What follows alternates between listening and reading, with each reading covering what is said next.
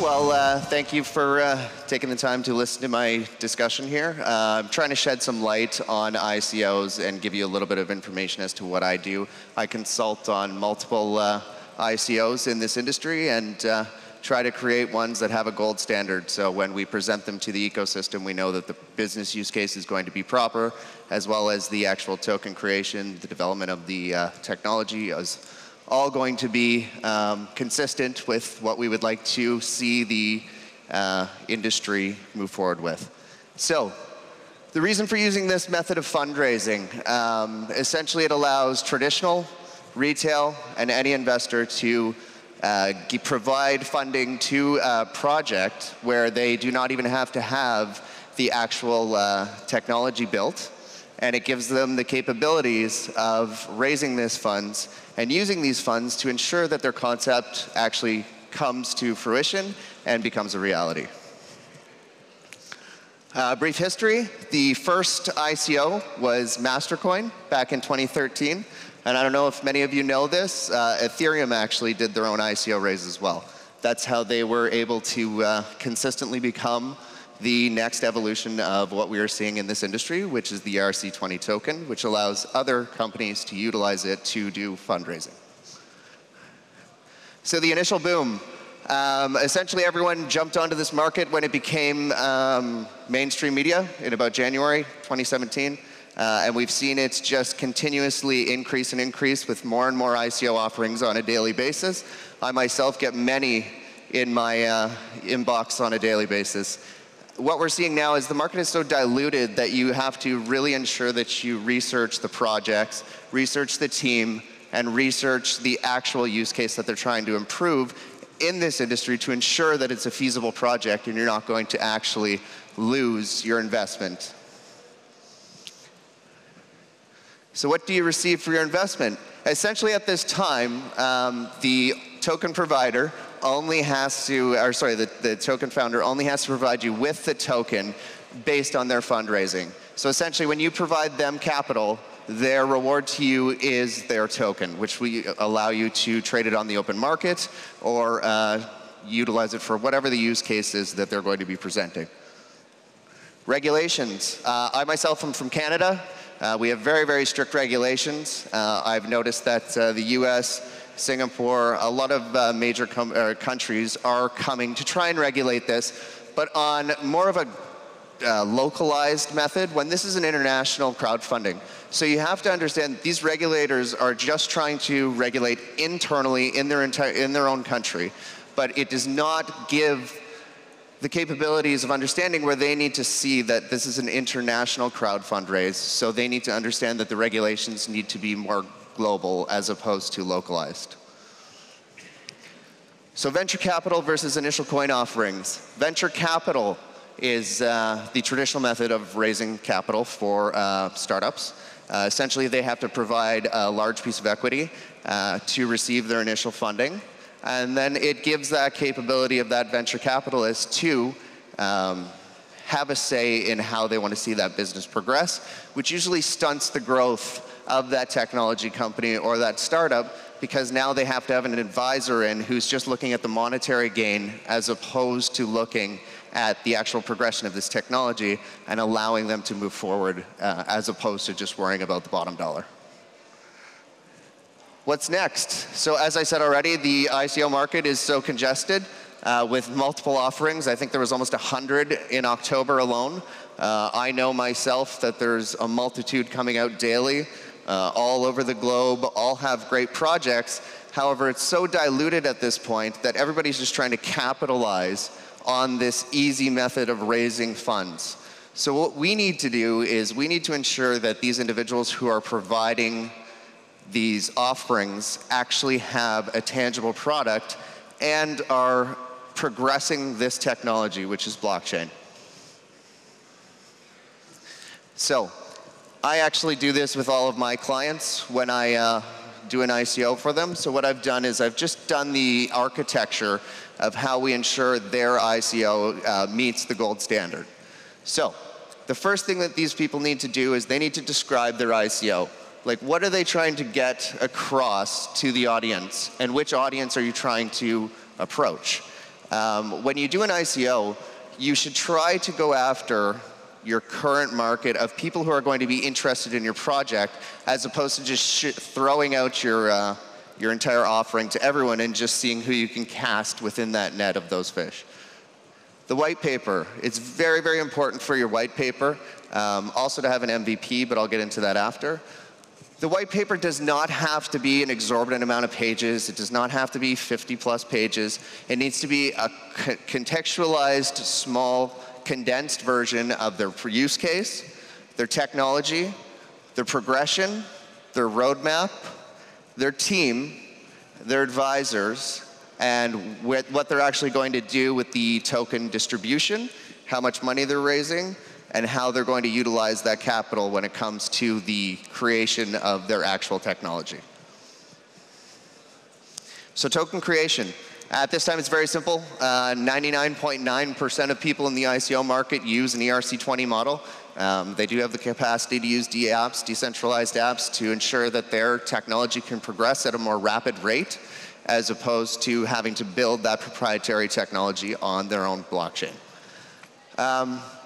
The best thing about the token creation and what you need to understand is you need to look at the total amount of tokens they are going to be creating. Because if they're going to dilute the market and have an exorbitant amount of tokens, there's no reason to invest in this ICO.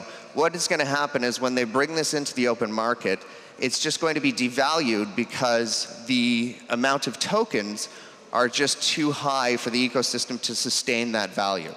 What you want to look at is tokens around 100 million or lower for a utility token that has an actual use case in their technology. And you want to look at larger scale tokens, so 100 million to 500 million if it's a more broader application process, say a rewards-based system. Now, there is another type of token creation which is mintable. So essentially, they'll create a structured amount of tokens that they will do for their raise. And as more user adoption happens, what they will do is they will mint these tokens in relation to the new user adoption. So the pre-sale and the ICO structure. This is also very important. I always advise anyone who is looking at investing in ICOs to wait until they've done their pre-sale. Any proper project that is going to move forward in this ecosystem should have the capacity to raise funds in a pre-sale method without having to go to the public. Having to go to the public for your pre-sale makes no sense in even doing an ICO because they're raising capital in the same structure they're going to be doing the ICO. So what is the benefit of the individuals who are going to invest at the ICO level when they could have just invested in the pre-sale? So classification of token. We have this in North America right now. It's an active discussion because of all the legalities. Essentially, you have two types. You have a securitized token, which they're trying to push through based on regulatory, which is essentially the IPO structure. So it's going to be diversification of assets. It's going to actually be equity in that company, and it's going to be a legal, regulated, only accredited investors, and only institutional investors will have the capacity to invest in this token. Now, utility token is what I'm trying to push in the industry. In Canada, at this time, they're still saying they may not have one. However, utility token is where it's at. It gives the capacity for accredited investors, retail investors, run-of-the-mill investors to all have the capabilities of investing in this ICO without having to worry about regulatory issues, and provides the founders of the token the capacity to raise this capital without having to worry about being slapped on the wrist with, regulations, securities laws, regulators coming to the door. So, the best thing about an ICO, what you need to look at if you're going to be investing in it, is what is its relation to the blockchain, and how is this technology going to be used in their business model? If it's just a guy coming out and says, hey, I have a retail store, I want to provide a token because I want to increase my market share or market diversification, I'm going to use a token to raise funds, and then I really have no use case for it, and it's not going to progress this technology at all. Well, the initial investors may have interest in it just because they may see some increase in value when it hits the open market. However, the individuals such as myself who have been in this industry for 6+ years, we look for things that are going to progress this technology. So we will not invest our money in something that does not have any relation to this industry whatsoever, as opposed to just using it to raise money. So this is very important. Establishing where they are providing their message to the community. They should be using Telegram, Reddit, Bitcoin Talk, Facebook, Twitter, LinkedIn, any social media vertical. Ensuring that they are actually pushing their message out shows that they have a very good vested interest in seeing this project succeed. Seeing it in news articles, ensuring that they're into traditional mainstream media. The biggest issue as well is ensuring that their message is being sent to the people in the industry that it's going to be most relevant to. So develop your roadmap. The one thing that I always try to tell my clients is, they always say, oh yeah, well, we're going to do this, we're going to do this, we're going to do this, we're going to do this. Well, we have to understand that you need to have a roadmap that makes sense. If you see this company come out and say, we need $100 million, and we're going to have our technology built within a month and a half, well, technically it's probably not even feasible for them to even do that based on the infrastructure internally on how it's going to have to be done. So ensure that the roadmap looks proper. Ensure that their project looks like it actually is feasible in the timeline that they have. If it's not feasible, I would not suggest investing in it. So the team. This is the reason that advisors are very important. I've noticed a lot of ICOs come out now. Nobody has any blockchain experience. Nobody has any crypto experience. They just have business experience in what they're actually in their use case or their industry on what they're trying to raise capital for. That doesn't mean the project is bad. What I would suggest is looking at the advisors that they get on board, researching them, and researching their actual involvement in the project. I know a lot of ICOs nowadays will say, hey, we have this guy as an investor, we have this guy as an investor, we have this guy as an advisor.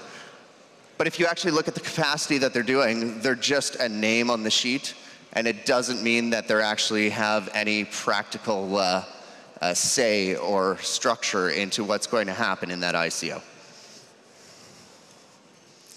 Find proper advisors.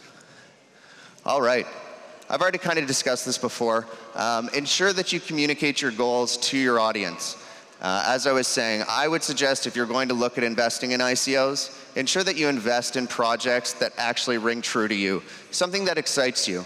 Diversifying yourself and just throwing money at any ICO, essentially throwing it against the wall and seeing what sticks, is not a good model.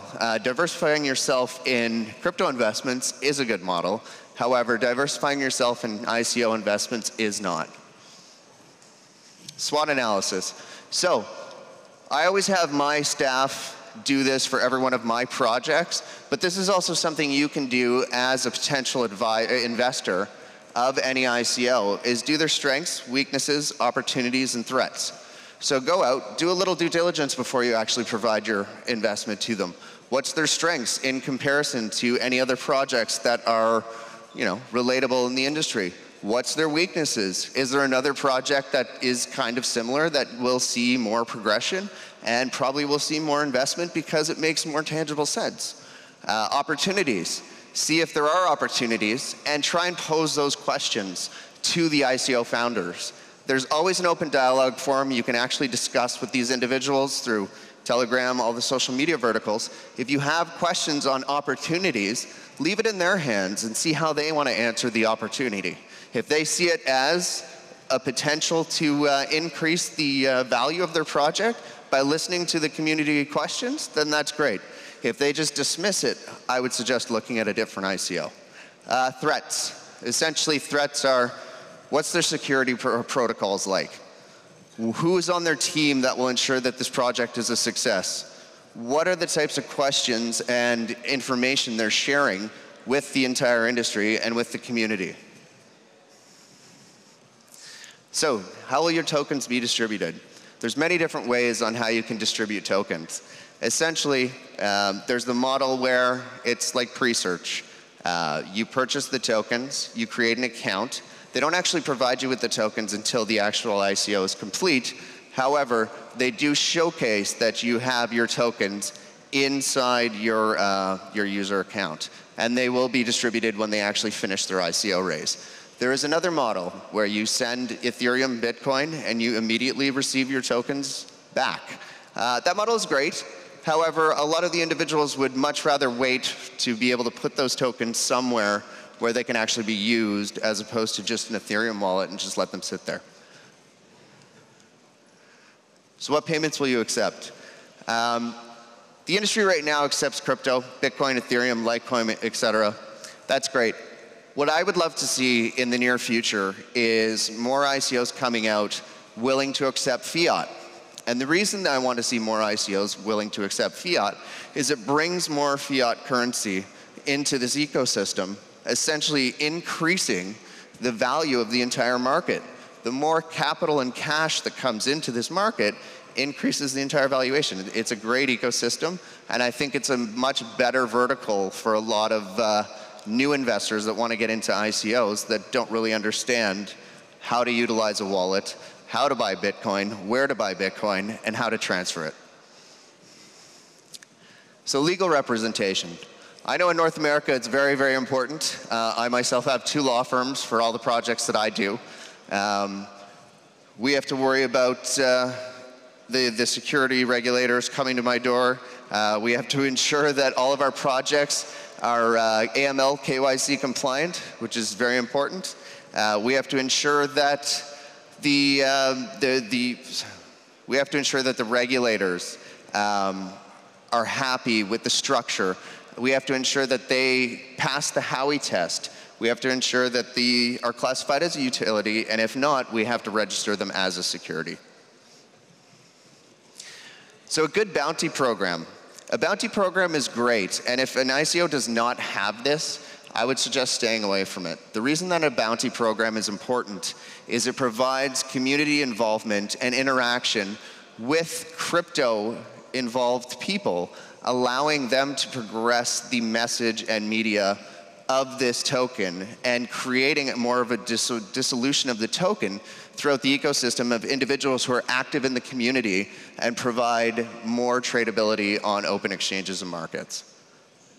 Strategic partnerships. I myself have discussed this many times with many of my projects.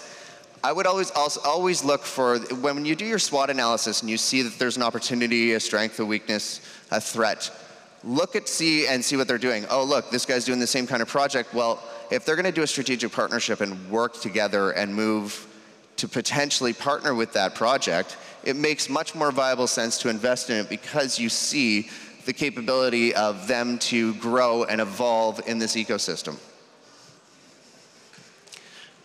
Marketing. Already discussed this.